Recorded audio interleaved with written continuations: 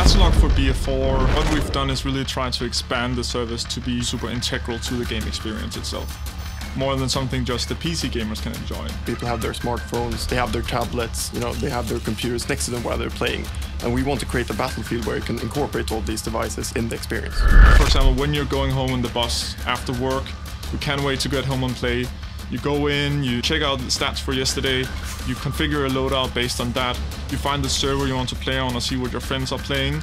And as you get home, you just start it up, you click a button and you're basically in there and ready to go.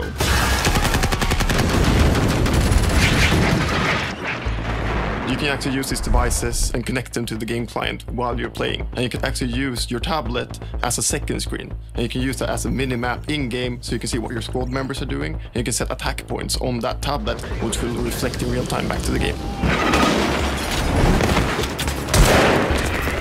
And maybe you just died, you're waiting a few seconds for the kill screen to disappear.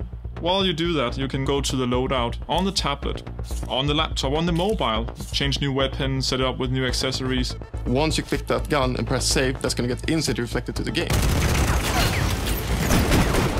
So if you want to play on a new server, for example, you don't need to quit the game first. You can just find a server using the server browser, or maybe just find a friend who's already playing, click a button, and then you will instantly join that server on your console.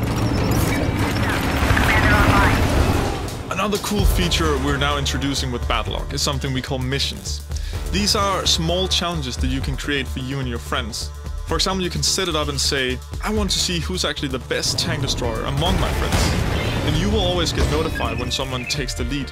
So that means you can instantly boot up the game and try to claim that #1 spot yourself.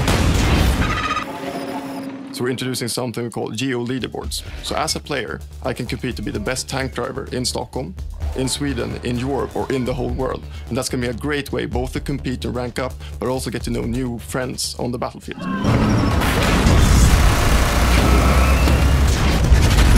There's no doubt that the new technology with next generation platforms has allowed us to do a lot more.